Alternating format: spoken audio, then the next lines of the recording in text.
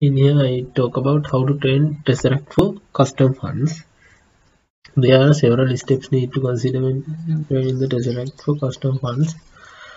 First you need to download the Tesseract for Windows 10. You can go to this link and go to this link and download a Tesseract version 4 using this link and also you need to download the Qt box editor to edit the box files, and you can download Qt box editor using this site. After completing all these steps, first I will describe about the main steps need to consider when training Tesseract for custom fonts. First of all, we want to make the box files. So when after making the box files, this is the cmd command for the making the box file, and also then the second step is the create the tr file, training file compound. It will create the compounding image file and the box file, and also in the third step we extract the charset from the box files, and also in the step 4 we create a font properties file based on our needs. In the based in here we use font properties. In the font properties main syntax is font name, italic, bold, mono, space, serif and rectangle. We can use 0 for 0 1 for these properties. After that after that we do these steps, step 6 and step 7. I will consider one by one and explain. First of all, in Tesseract to train the custom fonts, we should rename the image as this using this syntax. I will create new folder, and in this image I will get this receipt.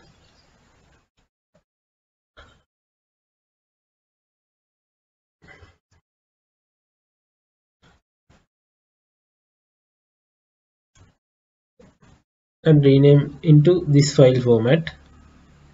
The file format standard is language name, font name, exp, file number and file extension. As an example, I will use this font type and I will rename this. And after that, the second step is to generate the box file. So we need to open cmd, and in the Tesseract installation you need to insert the environmental variable to the where the Tesseract folder found in the program files, like this.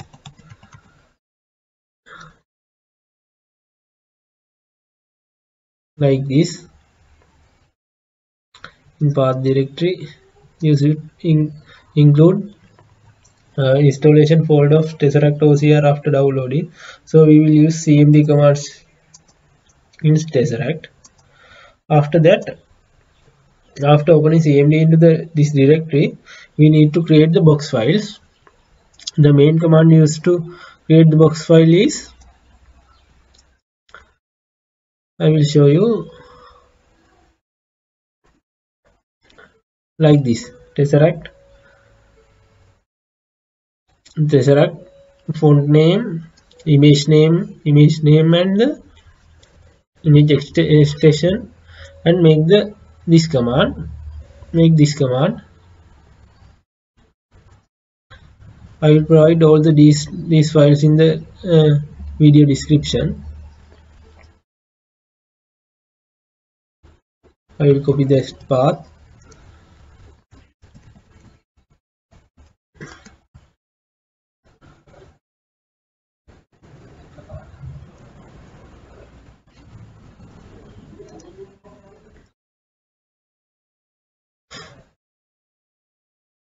And also this is after creating the box file, this is the hard part. You need to edit the box file manually.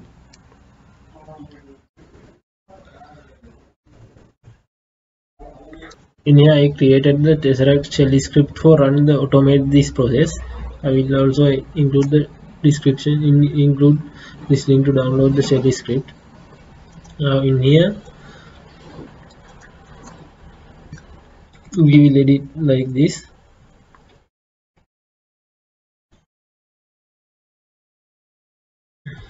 One.png.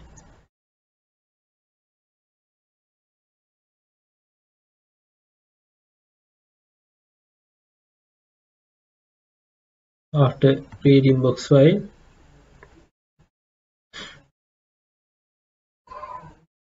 there is a mistake in the path directory. In here I will rename the image to test lang as for the easy purpose, and I will run the code again.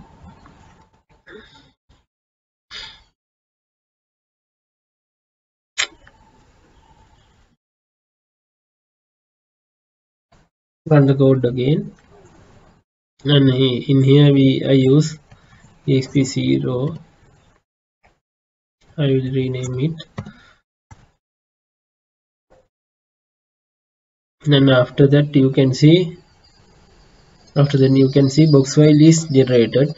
This is the old file, wrong file. I will delete, and this is the box file we need to edit.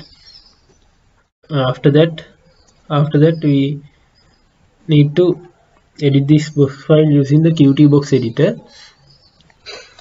Now I will open the Qt box editor to edit the box file we created. I will open the path where the image created. This is the image box file we created, and I will open the box file.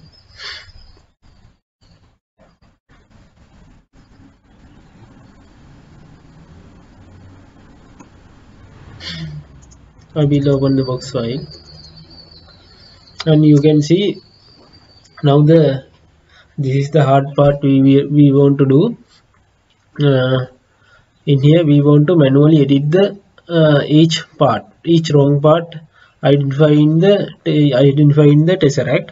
So by clicking one by one we can add rows and delete the rows, and we can change the letters.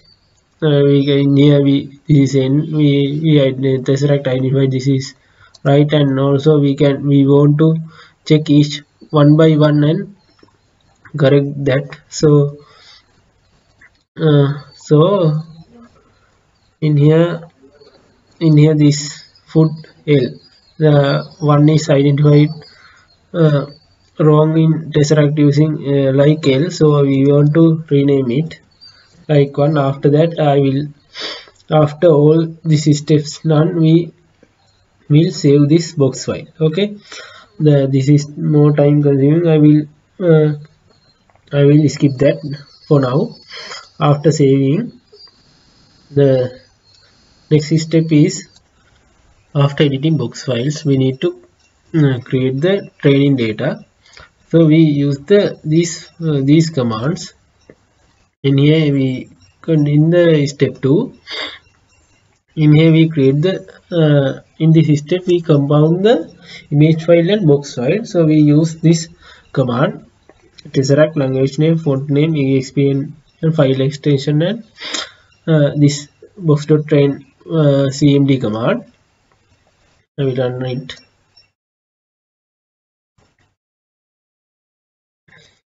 In the cmd, in here you can see after creating the box file and editing and saving it, we run this command. This will generate the other files we need in the train process. And also in the step 3 we extract the char set from the box file. In here we use this command, unichar set extractor, language name, font name, the box file. I will run this command. In here you can see the these files are created. Unichar set file and the unichar set file we created. So first we will just move on to the other steps. In this step we will create the font properties file based on our needs. These are the main syntax we need to consider. In here I use this default properties,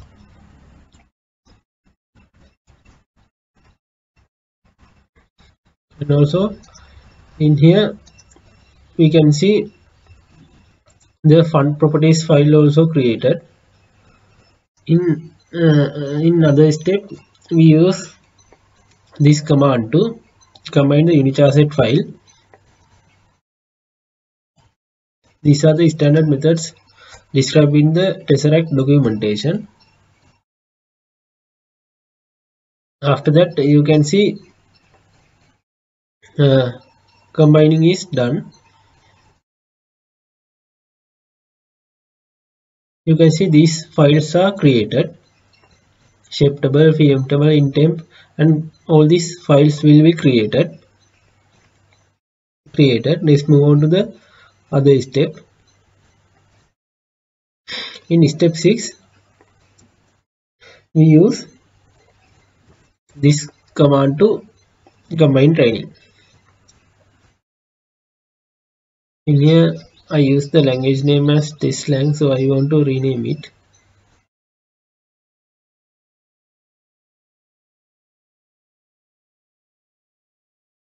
After renaming this file, we run this command in the CMD, and also after this step you have the no prompter file. This file is created after this step.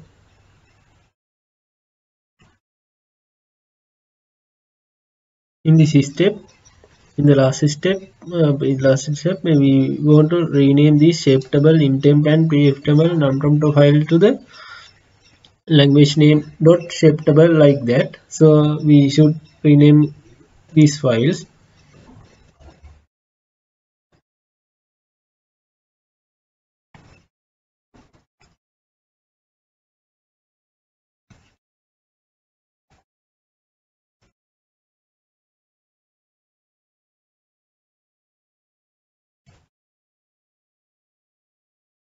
After renaming these files, we should create the .test data file.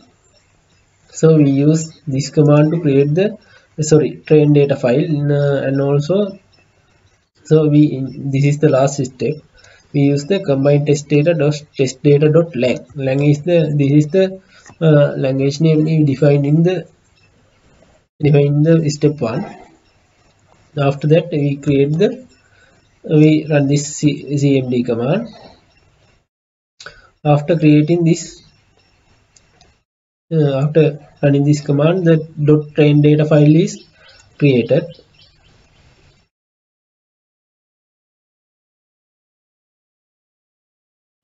Now you can see this testlang.train data file is created. So this is the last train data file we created after editing the box files. If you want to create and edit more box files, this will lead to you can recursively train images and get the accurate results using the images and box file editing, and combine all the box file editing to testlang. So this one should be moved to the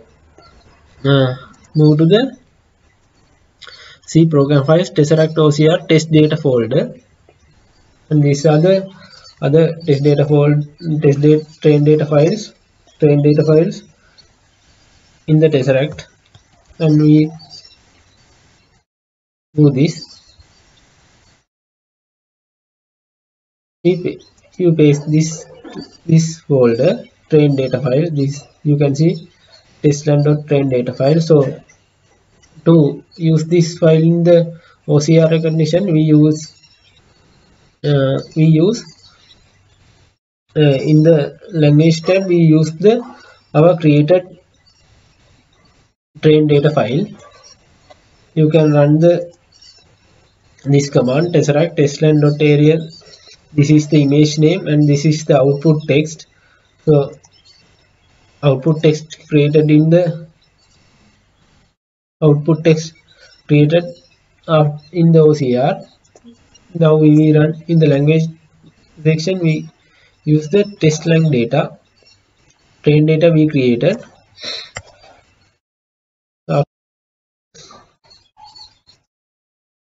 After creating this, we run this command. After that, we can see that output text file is created using the fonts train data we created. You can see output text file is created. If you make the changes by correcting the errors in defaulting the Tesseract, you see in that we have in the previous step we recognize in the box file this one as cell. So in this step we recorrected to the correct one. So making many images and train the data and combine to the one train data file, you can increase the accuracy of the Tesseract. And if there are any questions, feel free to comment, and I will provide all the details and the command used in this video in the video description. You can see I create the shell script to automate this process also. After editing the box file, I will provide all the details in the video description. If you like, subscribe the channel. Thank you. I am Tuzik Deepal. Thank you.